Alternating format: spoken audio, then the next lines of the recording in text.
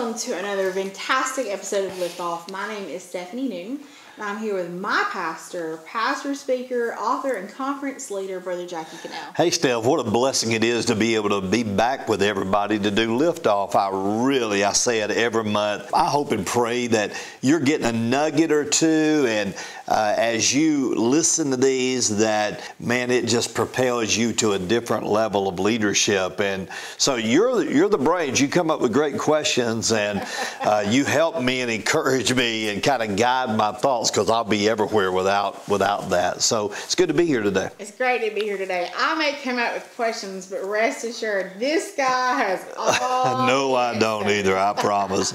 I'm still learning just like all these people are, trust me. Well, Pastor, today, let's talk. So many churches are good churches. They love Jesus, and they do a good job of reaching out to the community and connecting with visitors. Some churches, though, become great churches. Yes.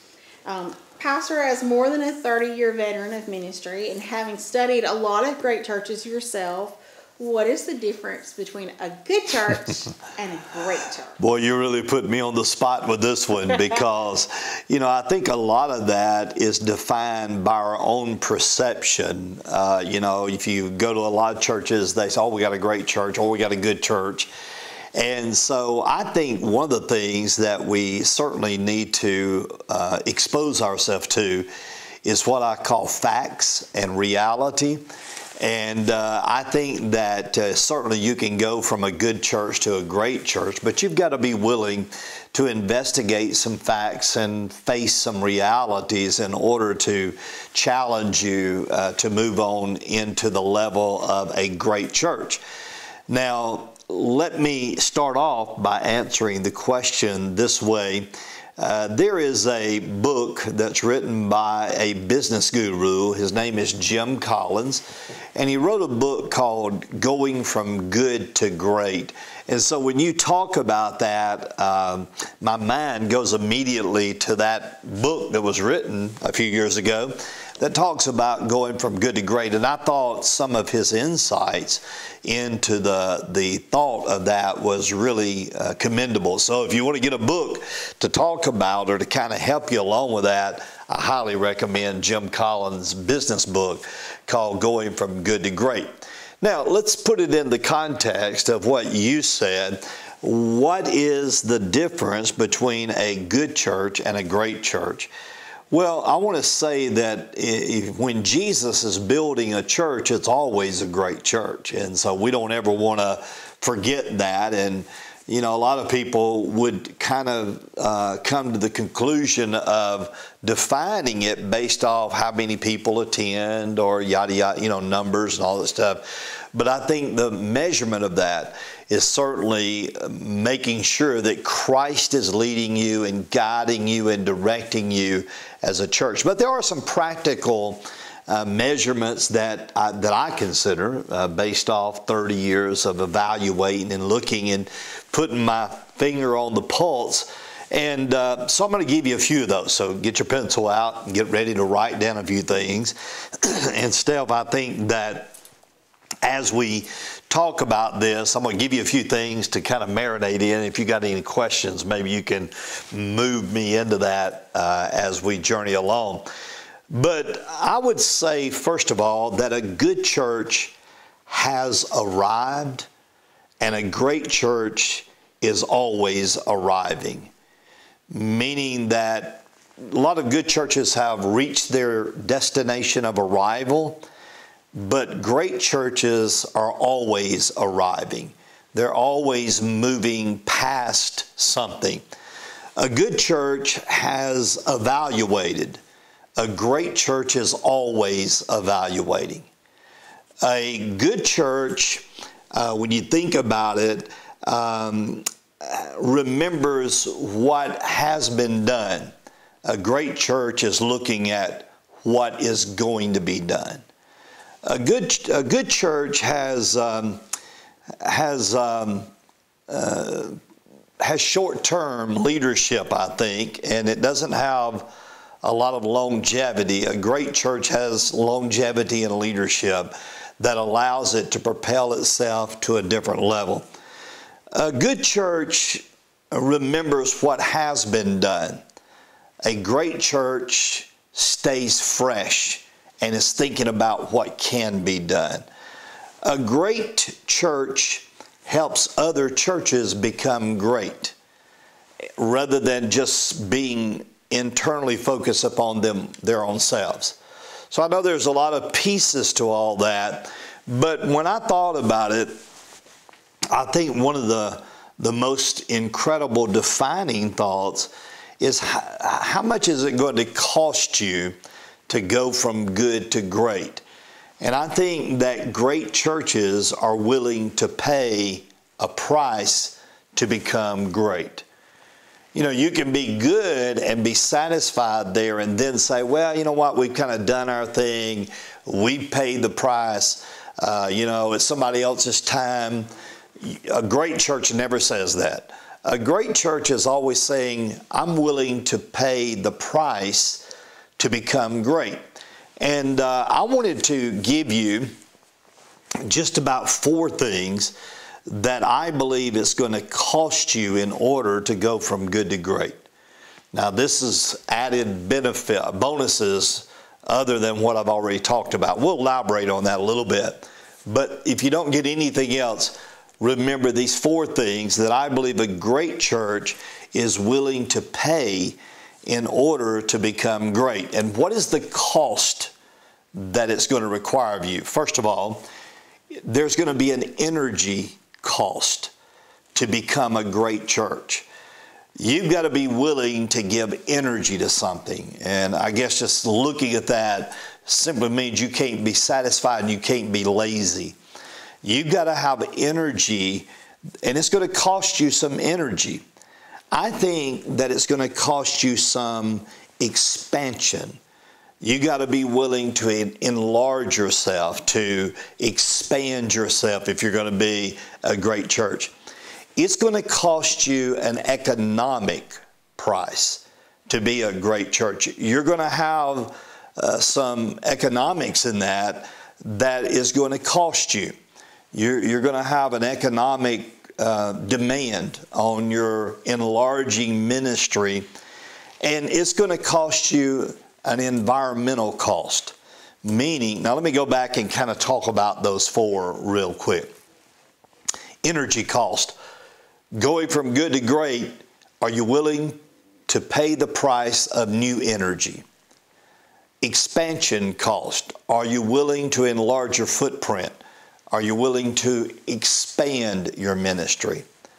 Economic cost. Are you willing to pay the price for greatness? And then environmental cost. And what I mean by that is that if you're going to go from good to great, you can rest assured your environment's going to change. You can't keep everything like it once was. You're going to have an environmental change in that going from good to great. So when I look at it together, Steph, I just think that there is a significant difference going from good to great, and all of it is movement. It's all movement towards something. And churches that are great never stop moving towards something. Good churches arrive. They're there, and man, they kind of set they kind of anchor their tent down. And they go, man, we're a good church. Well, to be a great church, you got to pull the tent anchors up and enlarge and expand yourself. So for me, I think those are some of the most important things. And one more thing in regards to what I've saw over the years, going from good to great. Great churches, listen to this, they know how to protect integrity. They know how to protect their integrity. When you go from good to great, there is an integrity factor that you maintain. And that's what I've saw over the years. I think, Pastor, the thing that I heard in your list was there's a constant motion of going forward. There's a collective energy and a collective attitude of let's do this even better. It's not that we figured out how to do it now. We're constantly adding to the betterness. Absolutely. We see this good piece right here, and hey, let's do that. This would make this even better. And so it's a constant attitude of improvement and striving for more. Absolutely. When you look at churches that have gone from good, and there's a lot of good churches, and it seems as if, and I don't want to minimize this thought, but it seems as if you don't find a lot of great churches. There are a lot of good churches, but I believe that we can be great churches, and I think that you've got to be willing to have the fluid movement that takes you out of just, we're going to be a good church. What is it going to take to get you to be a great church? And I promise you, when that happens, there's going to be forward motion in all that. And to move forward, it's going to cost you some things. And some of the things that I mentioned, the energy cost, the expansion cost, the economic cost, and the environmental cost are all things to take into consideration as you move from good to great, while at the same time protecting your integrity. Well, Pastor, as churches are kind of looking at that, or leadership of churches are kind of looking at that list and kind of thinking, what are the elements of a truly great church? Now, just like you said, every church is a good church, and certainly every church is striving to advance the kingdom for Christ and to reach people. So every church is a good church. But what are the elements of a truly great church? Well, for us here, we're certainly fluid. We're certainly moving. And you ask any leader around here and they'll tell you, man, it does cost you to be a great church. And what he just said is very true. So I think you could interview any leader around here and you would say, there are some of those. What he just said in that first question is very true. But the elements, I believe that in order to have a church go from good to great, the very first element that you have, everything rises and falls on leadership. And leadership has got to be the pivotal point of communicating, coaching, and leading that movement that takes you from good to great. So you can't go alone. You gotta go with a team, and that team has got to move with you. So I think that in doing that, we've got to have a team of people that is embracing this motion, that and is excited about it. They're excited about it, which I'll talk about in just a second. But in moving toward that, some of the elements, and this is where I see a lot of churches, Steph, that just kind of cut their legs out from under them. So I'm going to say something to you that maybe you don't think a lot about in the elements of going from good to great. First of all, you've got to maintain what we call maintenance ministries, meaning that you can't reach over to the level of greatness while compromising the stability of goodness. Your goodness is going to build you a platform to go to greatness. And so you've got to maintain your maintenance ministries. Now, when I say maintenance ministries, don't abandon what got you there. You evaluate it, but you don't abandon it, meaning that you got to do Sunday morning church well. If you do Sunday night, you got to do Sunday night well. You got to do Wednesday night well. And I see a lot of churches that want to go to the level of greatness, but they compromise the foundation of what caused them to be good to start with. So you want to maintain your maintenance ministries. That's vital. The other vital part that a lot of people don't think about is not only maintaining your maintenance ministries. When I say that, I'm talking about things you just do. That's just systematic. You do them, and you do them well without compromising that. But the other thing that I think you need to lock into is not only do you maintain your maintenance ministries, but you maintain your campus facilities. You know, if you've got if you're wanting to go from this to this, and you got your eye on your dream, and you're putting all your eggs in that basket of building a new worship center or a new education center or whatever it may be, don't neglect the buildings on your campus where they look poor, or they're not maintain a level of cleanliness, or you know, you need to remodel something, or you need to paint something. You know, in our church, guys, we're always doing that. We don't let things just go to the wayside. If it's going to be a building on our campus, it needs to be nice. It needs to reflect we care. And so I think the elements is maintaining your maintenance ministries in your programming, maintain your facilities, and then give yourself permission to enlarge your footprint. If you're going to go from good to great, obviously, you're going to have to enlarge your footprint. It goes to the Acts 1:8 model. You'll witnesses in Jerusalem, Judea, Samaria, to the uttermost parts of the earth. It's the prayer of Jabez, enlarge my territory. Enlarge your footprint. Now, that, and I think so many churches don't know what that means, enlarging your footprint. You know, a lot of people think, well, enlarge my footprint, I got to go to, I got to go to a third world country, no. Enlarge your footprint in your community. Enlarge your footprint in your city. Enlarge your footprint in your region. Be intentional in enlarging your footprint, and you will make progress in that.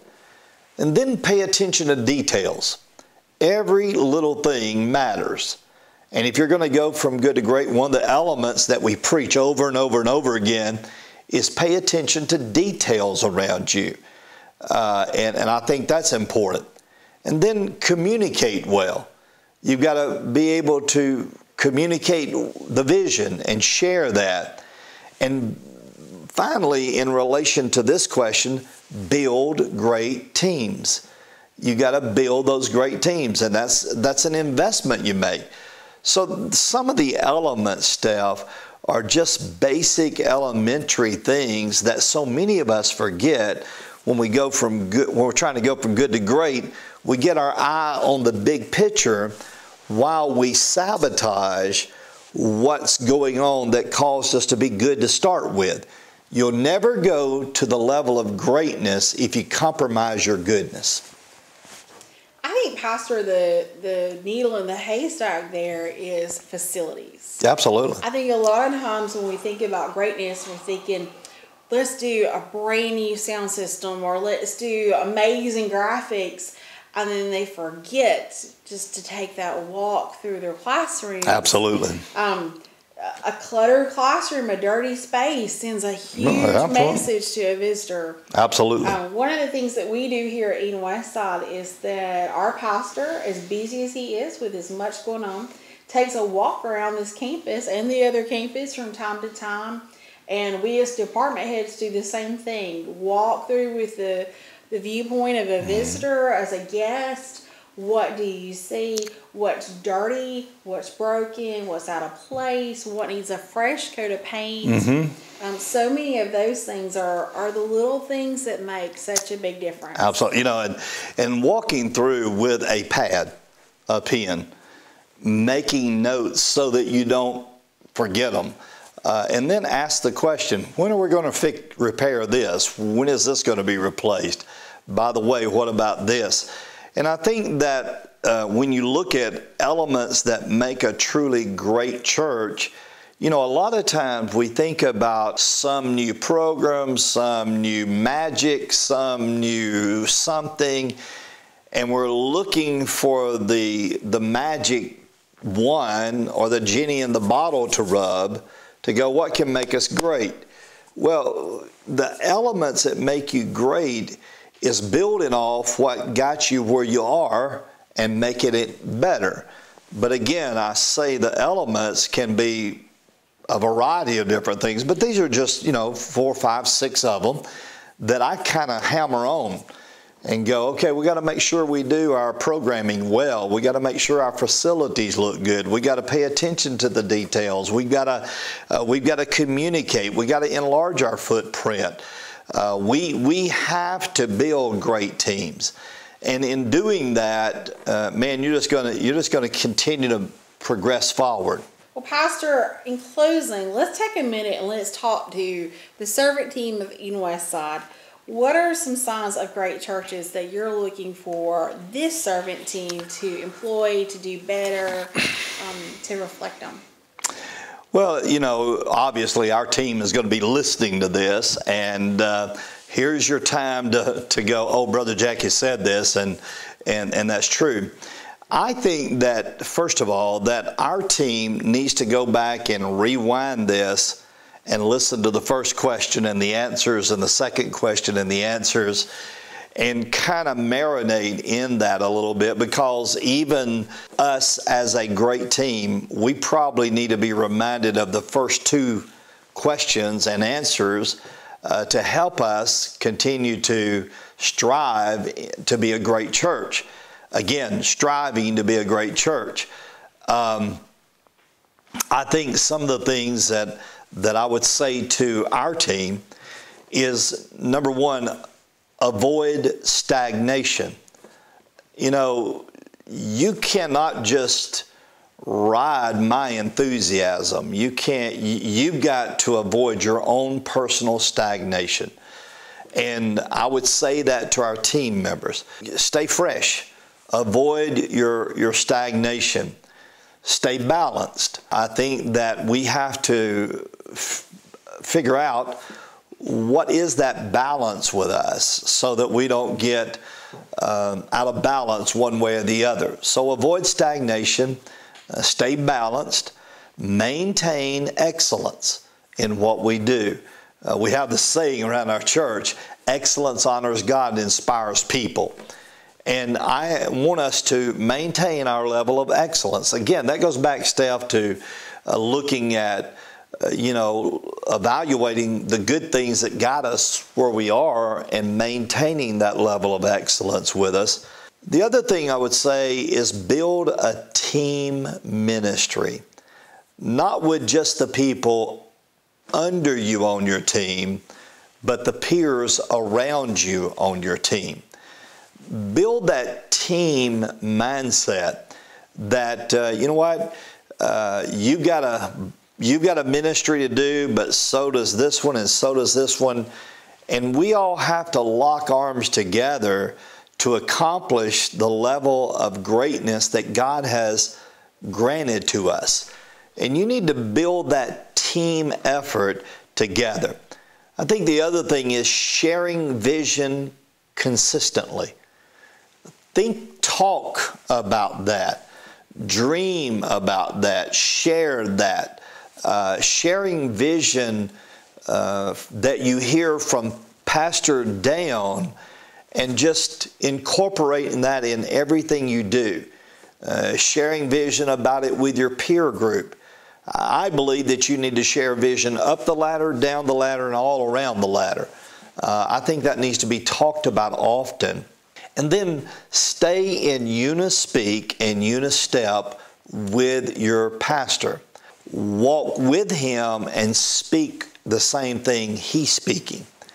Don't walk by, don't get lagged behind, don't get way out in front. Just stay in unistep and speak the things he's speaking.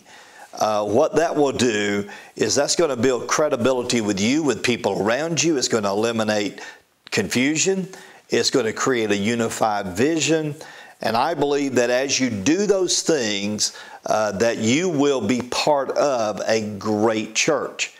And I've seen so many churches, Steph, that were on their way to greatness, and a team member get crossed up with either A, the vision, or B, with another team member. And it just creates negative things, and it just hijacks where you can be. And we need to realize that we need to work hard at maintaining that pursuit of greatness. You know, the Bible does say, greater is He that's in us than he that's in the world. And when we were talking about this session, I really wanted to make sure that my mind was set on, is it acceptable to God to say we want to move into the arena of greatness as a church?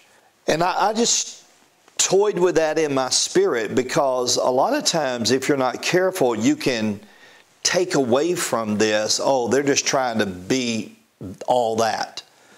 Well, no, God speaks about greatness. The Word of God speaks about greatness, not so that we can parade our achievements before the world, but so that we can display the greatness of our God. We can be, as I've been speaking on, His hands and feet, to present to a world today that God's church is a great church. And if there's ever been a time that the world needs to see that, it's the day that we live in. We talk about great companies. We talk about great leaders. We talk about great schools. We talk about great universities. We talk about great accomplishments. I just think that it would be pleasing to God if people could say, those are great churches. So I'm happy to talk about great churches today. But it takes good churches to become great churches, and you will continually be great churches if you don't sabotage what got you to be a good church to start with. I think the motto of a church that is moving towards greatness, and I heard it this morning in our own servant team meeting, is we get to do this together. We get to do this together. What a great motto that is. We say it a lot around here, don't we? We do. Every week we say it. Yeah, we get to do it together, and what a fun journey that is to be able to do that. So thanks for letting me come and hang out with you today. I hope a little nugget fell here and a little nugget fell there, and we can all wrap our minds around that. But yeah, strive for greatness. You won't be sorry that you did that. Well, there you have it. Thank you for joining us for Liftoff. We would love for you to connect with us at jcimpact.org for more resources, or for a JC Impact event coming near you. Again, you can reach us there. Thanks for watching, and thanks for sharing Liftoff and other resources for JC Impact on your social media platform. Have a great day. God bless you. Thanks for watching. Look forward to hearing from you.